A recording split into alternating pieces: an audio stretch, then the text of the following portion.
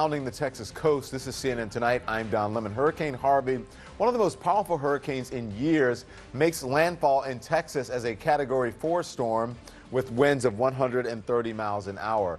The storm pounding the coast with winds, knocking down trees, power poles, and signs with torrential rain deluging streets. The National Weather Service in Houston warning that parts of South Texas could be uninhabitable for weeks or for months.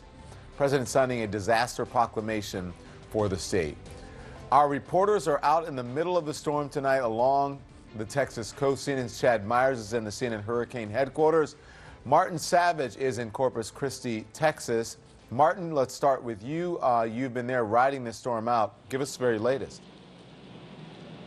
Yeah, it may seem a bit like the storm has subsided some here in Corpus Christi. It has not. It's just the fact that the wind continues to shift in different directions. We've got a large building that is blocking the wind, but if you were outside of that shield, you would still be getting just blasted by the wind and now inundated by the rain. It's that next level of this disaster that seems to start to be unfolding. A heavy deluge of water that is coming down. About 63,000 people at last report we had in Corpus Christi, at least, without electricity. So that is going to be an ongoing problem for some time. There's also now word that there could be some contamination to the city's water supply, so they put a boil order into effect.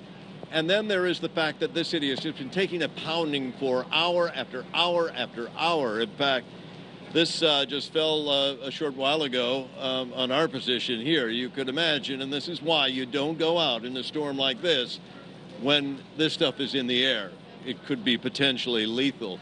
The other concerns are that we're hearing that there's damage in some of the other areas, such as Port Aransas and also in Rockport. Now, a lot of that information is coming via social media. You really can't get a true estimate until the first responders and emergency teams get out there, and they're not going to get out there in the darkness, not with this storm still raging. So you may hear reports, but officially we have not been told of extensive damage. That'll probably have to wait till daylight, even if then, because that's the problem. This storm is going to stay a powerful storm, maybe even a hurricane, for another 12 or 24 hours. And then the heavy deluge of rain will just continue into next week.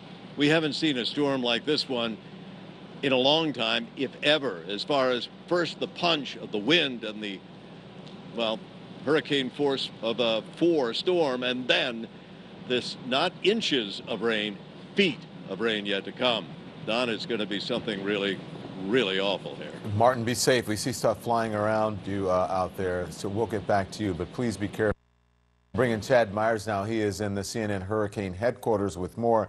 Chad, this storm, hurricane, made landfall already. Last time we spoke to you, where's it heading? It is heading north of Corpus Christi and over that Rockport area again. And I know we don't have anything confirmed, but there is video out there. I know the shooters of the video, and I know it's real. I know there's damage in Rockport, but the backside of that eye is about to hit again.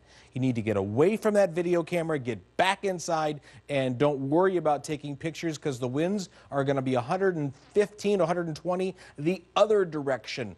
Rockport, you got the middle of the eye. You got one side, and you have now the other. Couldn't be a worse possible situation here. The winds are still 130 miles per hour. The storm has not died off because there's not that much land there. You know, the storm dies when it hits land. Well, in the Port Lavaca area all the way back over to Corpus Christi, there's just a lot of water still. There's a bay there, so we're not truly over land yet. Cat 4 eventually down to a Cat 1, but it will just meander, and this is the rub. It's not going to move much tonight, and it won't move anywhere tomorrow. Models are completely confused as to where it goes. So let's pick out one model, and I'll show you what I think is going to happen here. Here's the model of precip, and it is scary. You can see the bottom, Brownsville, the top up here near Houston. The brown areas here across the area, here's yellow and red and purple, those are probably still going to see about 5 to 10 inches of rain. But it's the white and the gray. If you get to the white, that's 20. You get to the gray, that's 30. 30 inches of rainfall in parts of East Texas, and not out of the way of Louisiana either. We could still be seeing more in the way of heavy rainfall for New Orleans. We know what happened the last time they had heavy rainfall. This is a couple days away here, but it's still a big spinning storm, Don, and it's by far not over. And in fact, for the most part, just starting. The damage is really just getting going right now. Take a deep breath. Yes, it's on shore, but that doesn't help. Chad, can we talk a little bit more about this? Because I spoke with the guy at the National Weather Service, and they said that this storm could leave wide swaths of South Texas uninhabitable for weeks or months. Explain why this storm is so different. It's different, Don, because the storm is very, very deep in pressure. It is a low pressure, 29.70, 939 millibars if you just want to do all the numbers. That just means it's an incredibly low pressure that has to eventually fill in to nothing, to zero. That's not going to happen for many days, maybe 5 days before this thing officially stops spinning. And the model numbers that I'm seeing from the European model tonight are very devastating. 50 inches of rain in 7 days. That's more than you should get in the entire year. And even back toward Houston, 22, there's nothing you can do with 22 except watch the water run off and try to stay out of the flood. It is a storm that won't move, at least we hope it does, but so far it's not going to move.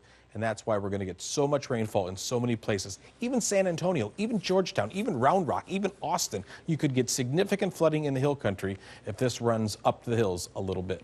Chad, you've covered, many hurricanes. You sound surprised by the numbers and the several feet of rain here. You've never seen this before.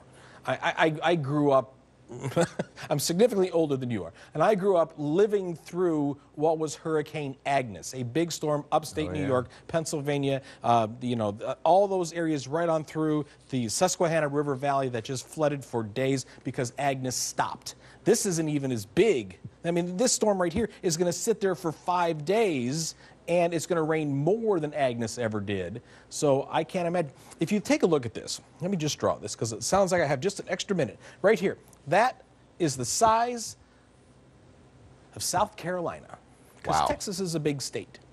There's going to be 20 inches of rain or more in the same size as the state of South Carolina.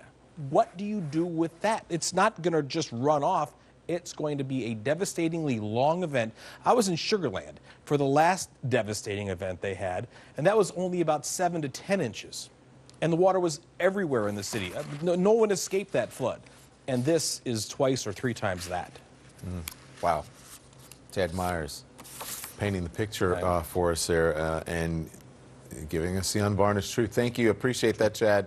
I want to turn now to our other breaking news tonight. We have lots to talk about. President Trump pardons controversial Sheriff Joe Arpaio, who was convicted of criminal contempt over his hardline tactics against undocumented immigrants. Plus, White House advisor Sebastian Gorka, who downplayed the threat from white supremacists, is out tonight. CNN's Alexander Marquardt joins us now with the very latest on this. Amid this Category 4 hurricane, the president pardoned